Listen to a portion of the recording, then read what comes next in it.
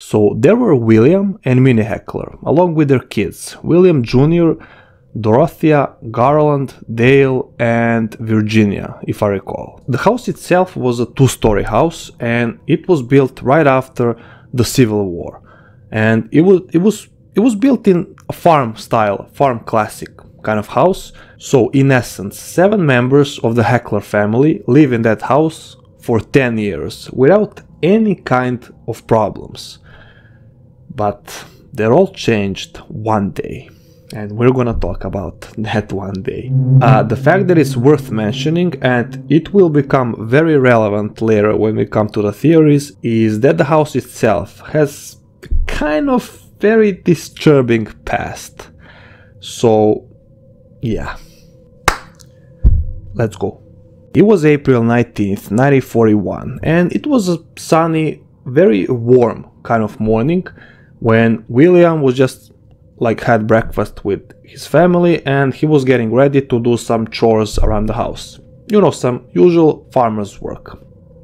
Things like that. And while he was preparing outside, he suddenly sensed the burning smell, the burning sensation. And the problem was that he wasn't able to initially to locate where the smell is coming from. After some time, he established that the smell, the burning smell, is coming from the house. So he gets into the house and he stumbles across his wife, who is on the stairs, and was like, "Yo, bro, what's happening?" And yeah, he was like, "Can't you feel something? Something is actually burning inside of our house." And she was like, "No, I can't smell anything." So his wife, and their daughter Dorothy go onto the second floor, and they start searching, because the second floor was the place where the smell was the most intense. And after some time, they established that even though on the first look nothing looked like it was burning, they established that the fire, the smoke, is coming from inside of one of the walls. So the first logical response is to call the firefighters, and when they arrive at the scene, they strip that part of the wall, hoping there is some kind of, I don't know, maybe hidden chimney or something that can, explain what the hell is going on. But when they stripped the wall, it was like nothing there, just a small fire which was burning by itself, basically.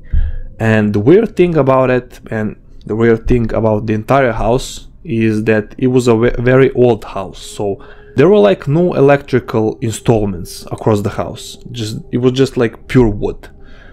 And everybody was like, "Okay, man, that's really weird. What the hell is going on here?" But they extinguished the fire and went back to the station. Now, literally as soon as they walked in the station, they receive a call. So it was Minnie on the other side of the line, and she was basically saying, "You gotta get back here because there is another fire." They arrive at the house, and what is happening now? The mattress is on fire. So all by itself, the mattress starts burning, and from inside again, like the wall. So they extinguish mattress, but the hell is gonna break loose from that moment on. Right in front of their eyes, William's clothes started burning all by itself. So they extinguished that as well. But as soon they, finished that, some furniture on the opposite side of the room, as well as book, started the same thing. But when I say book, I don't mean the covers. So this is a really strange thing here, because one firefighter noticed that the smoke is coming from inside of the book. So when he opened the book, the covers, he found individual pages burning. And the weird thing is that for the next 3 hours, there were a total of 9 different fires, which were appearing all across the house, on totally random stuff. So lamps, drawers, all kinds of things. And this is some kind of funny situation because other firefighters from different, you know, like settlements rushed into helping them.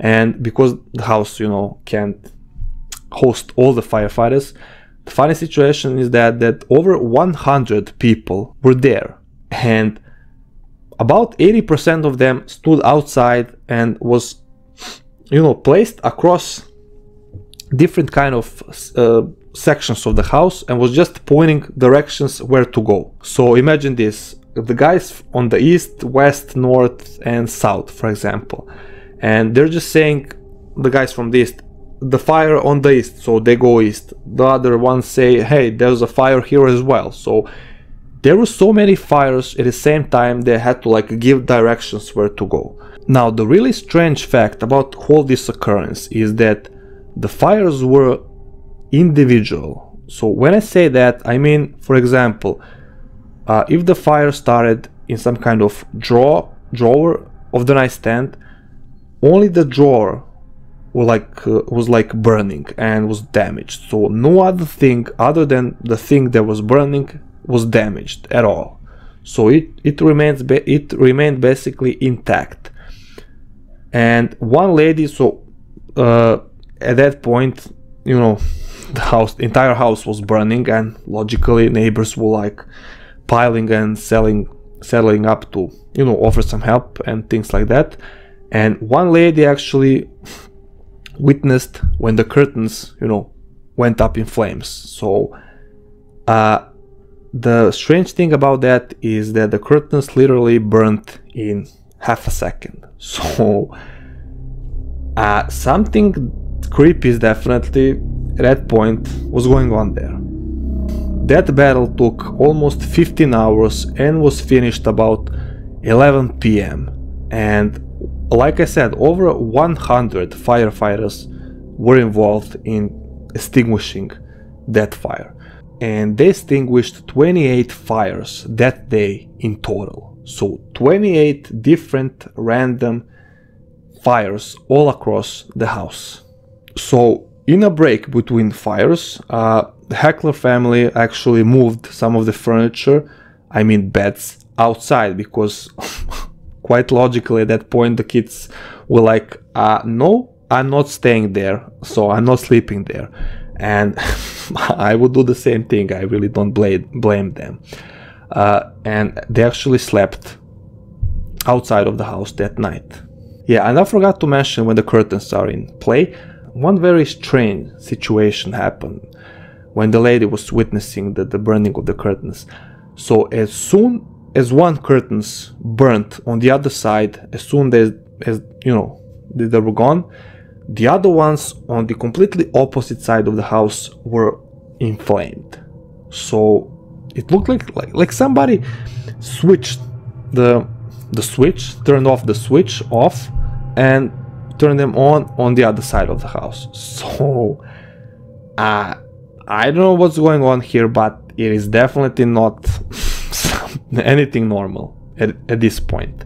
When everything was done, the next day neighbors were logically, you know, still there, willing to help, and they began to, you know, develop theories of what could have happened.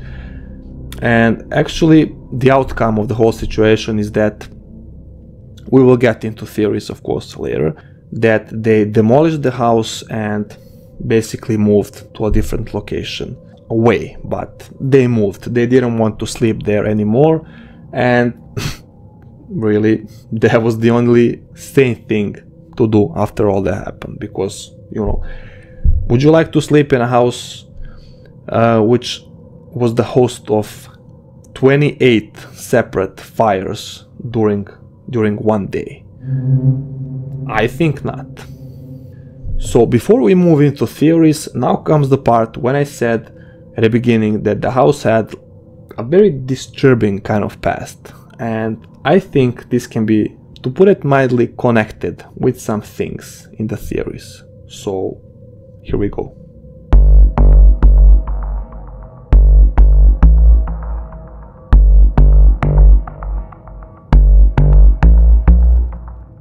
So the house was really old and it was built by a guy named Marshall Ketchum, and he moved into that area in the area of 1840, something like that, with his wife Margaret, and I think they actually built the house together. So by some accounts they had, and this is some kind of confronting information, because some sources say that they had 2 children and the others say they had more, like 5. But for the sake of this entire video, let's just go with the second one, 5. Now, in the 1880s, the family was struck with, to put it mildly, catastrophic tragedy. All their kids, one by one, started dying of disease called typhus. And this maybe sounds a little bit idiotic, but if you type typhus into the Google translate into the Google search, you will see that that disease is connected with the term burning fever. So coincidence? Maybe, maybe not. Depending mostly on what you believe, but it is definitely a strange fact, and we can all agree on that. Marshall died soon after that, and after him, Margaret as well. So the house was, you know, open on the market. And here comes the next family in play, Weekly family. The house was sold to a guy named Andrew Weekly, and he was some kind of self-proclaimed spiritualist, and he moved into the house with his wife and 2 sons. So now we know there are 2 sons, and that's it. So no 5, no 3, 2, that's it. So he was some kind of spiritualist, but with really shady and dark background. So he was not exactly the role model kind of dad. Maybe not dad, I mean, maybe he was good dad to his sons, but he was not exactly the role model kind of neighbor or upstanding citizen, let's call him that. And unfortunately, this family as well will experience some very, very disturbing things. His 2 sons were actually, I don't know if they were amateurs or professional, but they were hunters, and one day when they went into hunting, one of his sons actually got shot and accidentally killed. So Andrew was in very, very deep state of grieving and just couldn't cope with all that. So it was rumored, and I think this is true, that because he was that kind of spiritualist guy, he just, you know, couldn't let his son go. So he decided to bury him literally just a few feet away from the house, so he could continue to communicate with him in some sort of way. That's pretty disturbing, really. But it's not the worst part.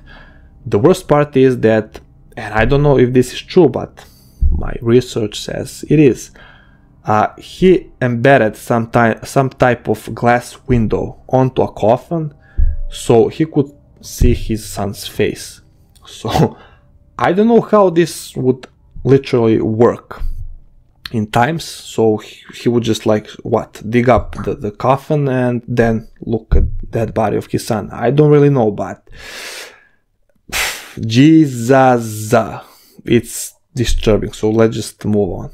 He was so in grief that he soon after died, and after he died, it was rumored that his wife actually said, okay, now it's enough, and moved the coffin to the cemetery. And that was the end of the Weekly family.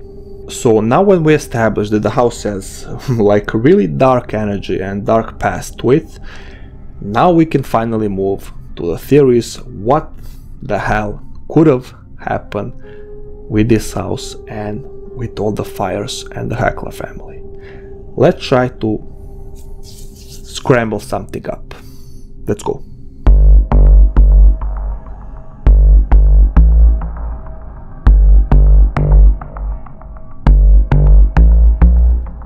Before I move into theories, I want to just give a couple of, you can call it honorable mentions, right?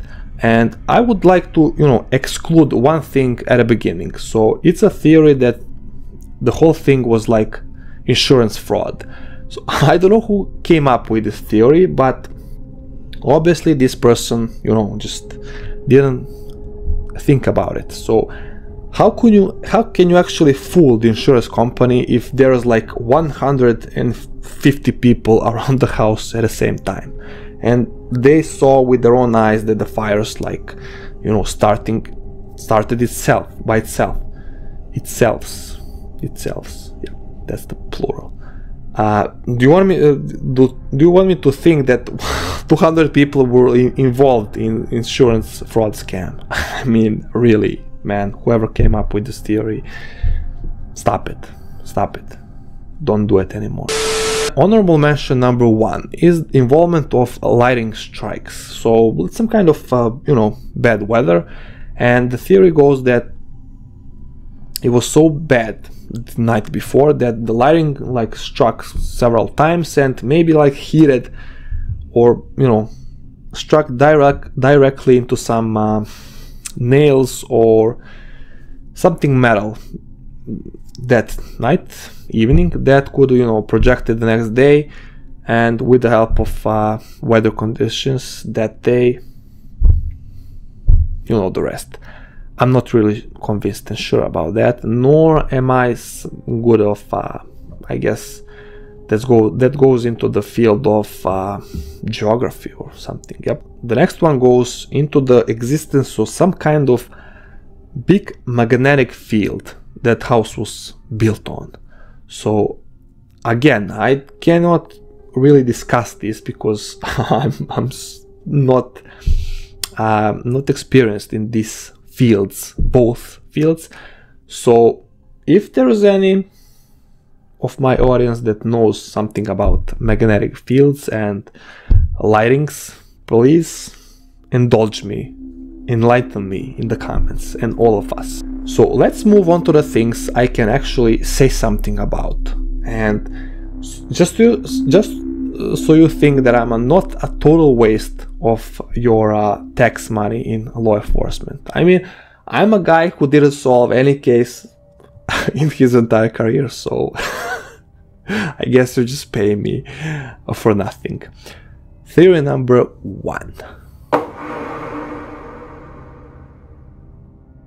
Obviously, this has to be mentioned when we take into consideration the dark past of the house itself. And the couple of neighbors also made some kind of comments that when they were like witnessing the whole thing, that the devil himself lives in that house, and like, if I didn't witness this, I would never believe it. So I guess I could say the same thing. But since I'm the guy, and I'm not judging anyone, I'm talking about me personally, I'm the guy that like his facts straight, so, and as real as possible. So it's hard for me to imagine that some kind of ghost was, you know, just there and was having fun with the whole thing. So he was like going from place to place and lighting little fires and was laughing at the people. So maybe he just, you know, put his camera recorder on, and, you know, he was lighting the book, and then he was lighting the curtains, and so on and so on. So actually there is, obviously, when these theories are in question, there cannot be any kind of proof. So only speculation can be involved here. And William himself actually said when he was asked, do you feel anything? How do you feel about this, you know, paranormal involvement here? He said basically, I'm not spooked, I'm just afraid to live in a house when the fire can, you know, flame up every minute, basically, and the roof can crash on me and my family and we could all die. So I agree with that man 100%. For that same reasons, I couldn't stay there as well. So yeah, paranormal, I just can't say that word, man, for some reason. Paranormal, I gotta say it really slow, or otherwise I would in 90% of time say it wrong. So like my tongue is just stuck. So paranormal involvement, theory number 1. Let me know what you think about it. Let's go to the second one. Alright, so as we're moving forward, the theories get more and more, you know, plausible. So by some informations from the neighbors, there was some kind of well. I hope that is the word, you know, the thing where the water is stored, so deep, well or weld. Welding is, you know what I mean. So, and that thing projected some kind of gas. By some, you know, logical conclusions and thinking, that gas, if it was a natural gas, could have like been soaked into the curtains and into the walls, you know, because they were out of wood. And one thing that, you know, is worth mentioning is the fact that I think, I mean, I did some kind of research, but I'm not sure, correct me if I'm wrong, natural gas has no odor whatsoever. So they actually put what you sense in your house or anywhere when gas is leaking, what you sense is like artificially added flavor, I guess we can call it. So you could notice, right? So if you could not notice, that would mean that was something very dangerous around you, and you know, not good at all. So basically that gas, with a combination of weather conditions that day, it was very hot, like I said, could have again hidden up some bolts, some nails into the house, and it could have projected some kind of spark or something that could initially start a fire. But that does not explain how 28 different separate fires, you know, on different kind of things started that day in the house. So I could understand the wall, for example, when there are nails and other kinds of small metals. But for example, if we take the book, I mean, the book was in the drawer, in the nightstand. There were not any kind of nails and bolts into that book, and the pages like started burning. So I don't know how to connect the gas with that, but if you have something, let me know. The next one is really interesting one, number 3. Now actually I found this one after all the theories, and I decided to place it on number 3 because by some possibility ranks or something, I mean, it could happen. So linseed oil, and yeah, I mean, it sounds harmless, but actually if you do some research, is like, it's very not harmless stuff at all. So, and it's used like a household item in many homes across the world, basically, if I'm not wrong, and I hope I'm not, because I have to be right about something, man. Linseed oil, by some research, was like a very common thing in that era, in that period. So if we remember, there was like 1941, and it was, you know, still World War II ongoing, so a little action right there. It was a usual household item for farms. So what this theory says, that it is possible that someone used, and linseed oil is used. I messed this up. Let's just start over. So linseed oil is used to, you know, coat wood, as far as I understood. And if used correctly, it doesn't impose any danger at all. So basically what it does when it presents a danger is when, I mean, I could call puddles. So for example, you take a rug or some kind of fabric material, right?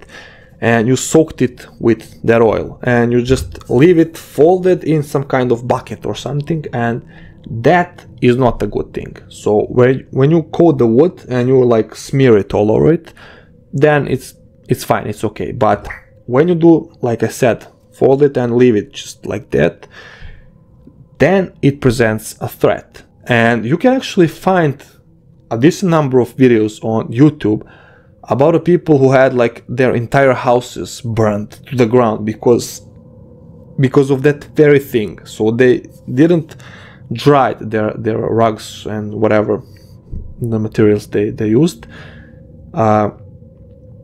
which were soaked with linseed oil, and they experienced, you know, fire inflaming really fast.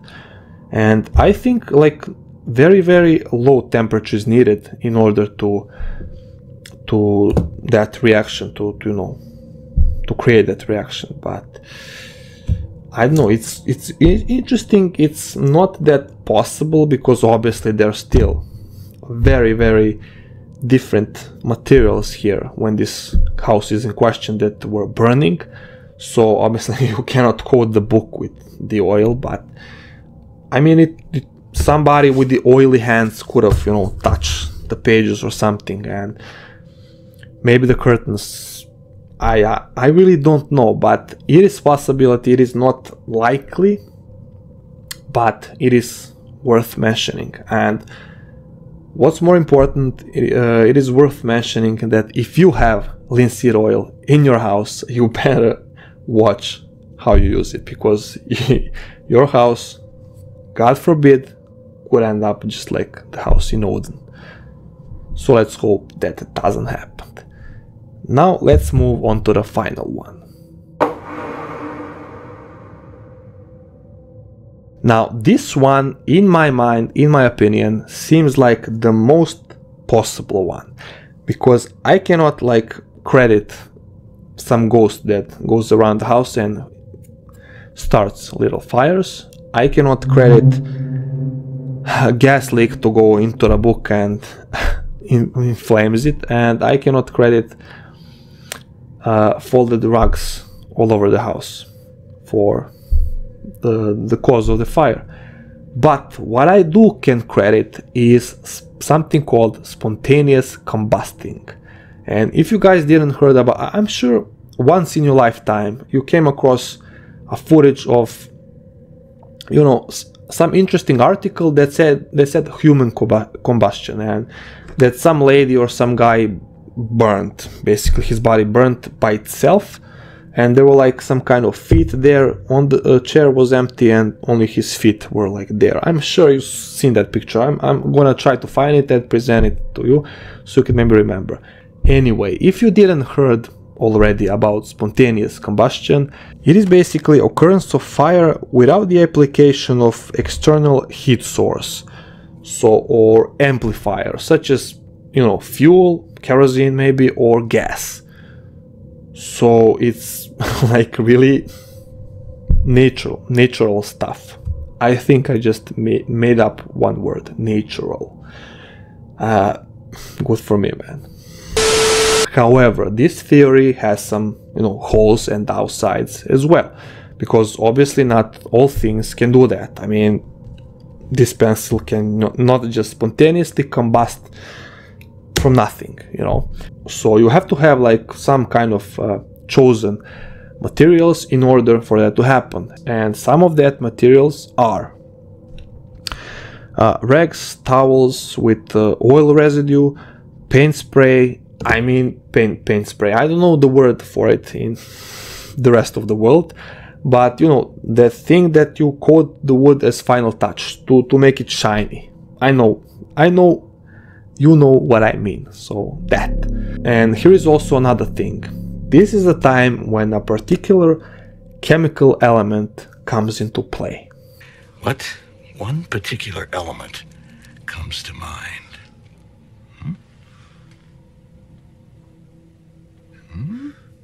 Liar. So, like Jesse Pinkman, I obviously didn't pay enough attention in my chemistry classes, so I don't know how many branches of nitrate actually exist, but I'm hoping you guys know what I mean. So, basically this compound is, some of it, I mean some of them, because there are so many, are very, very flammable. And many things, you know, you see in your household or similar more in the past times, like this era here, used this specific element as part of you know, processes in making some kind of thing. For example, nitrate is used in, you know, movie films, so in that film tapes. In essence, nitrate is also used, you know, again in coating wood, and that would explain the fire from the walls, in the walls. Some part of it is used when, you know, ink is in question. So this is getting really interesting now, because the calendar that burnt maybe had some sort of ink that was imprinted on it that contained this nitrate. Also the book, if you think about it, the covers didn't burn at all, so they were undamaged. Only the pages, again, which were maybe printed with ink that contained nitrate, burned separately. So it is used again in various items as part of making them, such as maybe, not maybe, but for sure, lamps. And also there were lamps on the list of things that burnt as well. So I really think that but you know what's the problem? Even if I think there is the possibility, that still doesn't explain, you know, why would 28 separate fires just out of nowhere appear? That is the part that doesn't give me rest, and I cannot arrest anybody because of that fact. But and logical question would be why it just didn't, you know, continue to happen. So why it happened only once? Why didn't happen before? Why? Because, you know, when on that day, April 19th, when this happened, so that was it. That is the part I'm trying to figure out. So as much as I like to, you know, lean on these realistic possibilities here, bro, I really don't know. It is a square one. I mean, my vote goes to the spontaneous combustion. But again, it has holes in it, it has downsides. You know, it's not 100% like nothing in this world, sure. So I think I really want to hear your side of this whole story. So all in all, it was a very interesting case. So the lucky circumstance is that nobody died, nobody was injured, and the house actually wasn't burned to the ground, so it was still livable, let's just say that. But for obvious reasons, the Heckler family just didn't want to live there anymore, and because of its dark past, they just decided it is better to, you know, crush it till the end, and they moved on with their lives. Like always, thank you for watching, and see you in the new one. Goodbye.